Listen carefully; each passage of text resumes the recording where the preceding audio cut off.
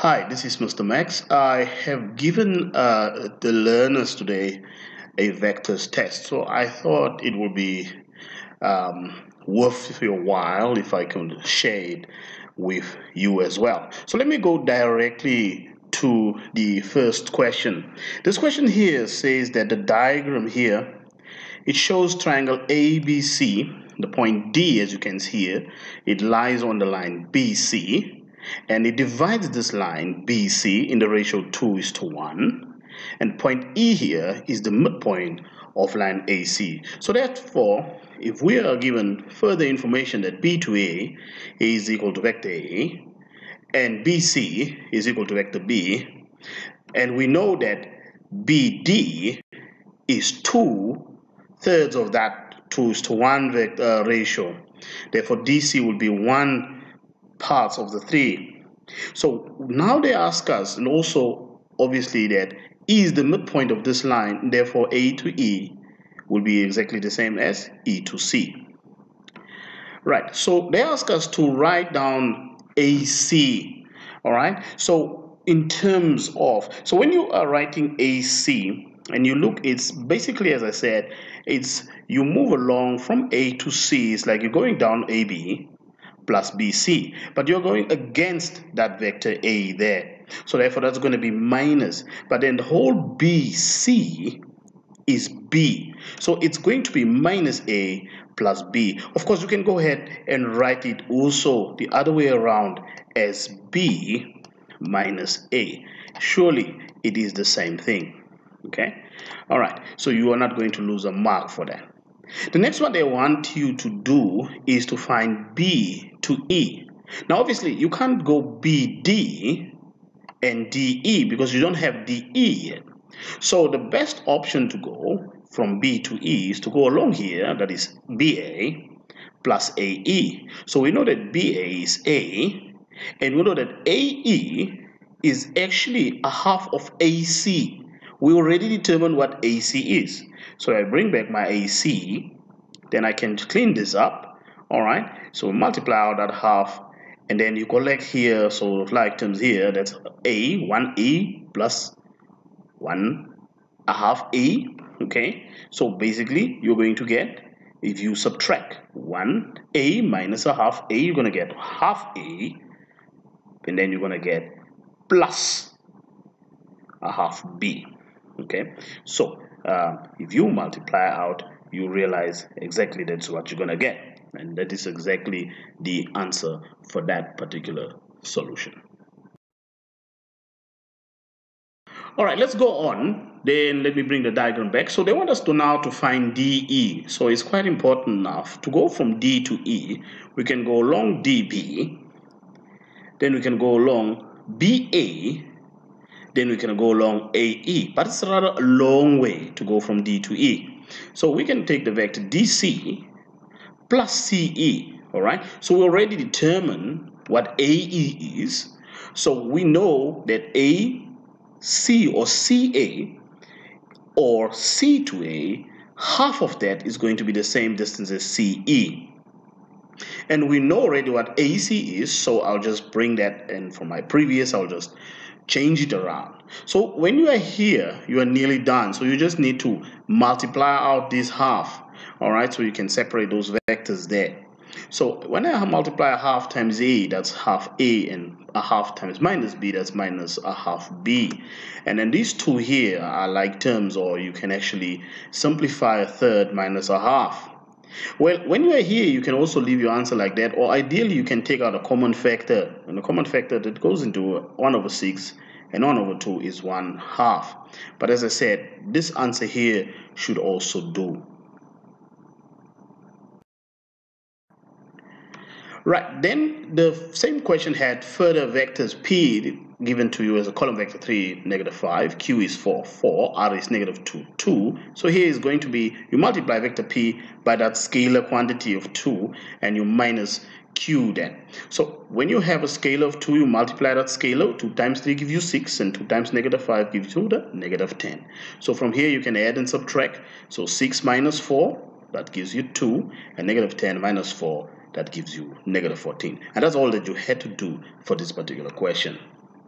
Now, the magnitude, this question was rather poorly answered. It looks like most of the students don't understand what that means. We are looking here for the length, all right, of that line segment. And in order for us to find the length, we have to bring in Pythagoras. But what we advisable to do is to find the sum and the difference of P plus Q minus 2R. And you clean that up. So you go get your P there, and then you get your Q there, all right, and your R there, and you clean that up, and you should arrive at 11, 3. That is the vector. So we now use this vector and find the column vector for that. Okay, so now we find the modulus, the magnitude of that vector. So 11 square plus 3 square, that gives you 130 square. That is 100, the square root of 130, and then you can give your answer is 11.4 units. Right, then they ask what is the special relationship between Q and R. So when you look at Q and when you look at R, you can see that there is something here. All right, you will realize that Q is actually, if you take out a negative 2R, so they are parallel. Okay, that is exactly what we're looking for in that particular answer. Right, question 2, let me bring in a diagram here. So they are saying here BD to DA, BD to DA is in the ratio 1 to 2, and CF is equal to FA. And you can see already by those dashes there that these two are exactly equal. And then they also say that CF is N, and then also AF is 2M, but the whole of B to A is 3. So that is 2M. That is your E that you have there, the 2M. And because of the ratio is 1:2, so 1 part out of the 3 and 2 parts out of the 3. So that is also then equal to that because of these particular dashes here that indicate that AF is equal to CF. Right, so from here now you can answer the questions. They say right in terms of M and N, using that M and N, the vectors, find EC. Now, when you go from E to C, you have to go up here, that is 2M, and against here. So you're going to go 2M minus N effectively. So it's E to F plus F to C. And what you get is going to be the vector 2M minus N. Then DE also, write them in terms of M or N. It means your answer can contain M and N or just one of them, okay? So when you go from D to E, again, you can't really go DB plus BE because you have got some missing stuff here. So ideally, you have to go from D to A plus A to F plus F to E. You write them down, you clean them up, you realize you are only left with minus N as an answer there. Then we had to express BD in terms of M. Well, that's very easy. You can see it's just going to be M. Okay. Right. So let me bring in my diagram again. Now you're supposed to explain why DE is parallel to AC. Well, if you had to look at what AC was, we already determined AC is minus 2N.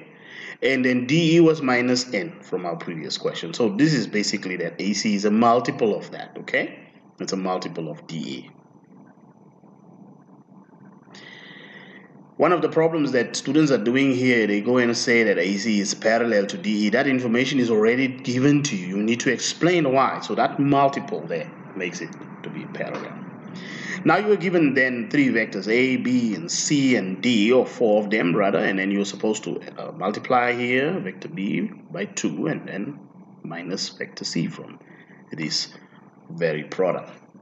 So again, you go and punch in 2 and then you bring in vector B minus vector C. Well, your 2 times 2 gives you that 4 here, and 2 times negative 4 gives you that negative 8. And you go ahead and you subtract the components from each other. Okay, 4 minus 7 gives you negative 3, and negative 8 minus 4 gives you negative 12. Right, here again we go with the magnitude of the vector. So first find what is A and what is B. Alright, so let's just find the sum of that. So when we find the sum of that, I get 1, negative 4. That is the sum of vector A plus vector B. And now that I know what the sum is, I can find the modulus by using Pythagoras. That's how you find find the magnitude of this vector. Okay, so square root of 17, which equals to 4.12 units. Right, now you are supposed to use the vectors that we got here in the previous question, all right, and in order for us to form simultaneous equations, which obviously we're going to have to solve later on. All right, so let me bring vector B back here, and vector C here, and vector D. And from here, you just can input what vector B is, the x is the scalar there, and y is, and then you have got the 18 over 0. Now, you just have to multiply the x component with the scalar with every component in that vector. So that gives you 2x plus 4y equals to 18. Negative 4x plus 4y equals to 0. That's all that you had to do in this particular question. Okay, write down two simultaneous equations.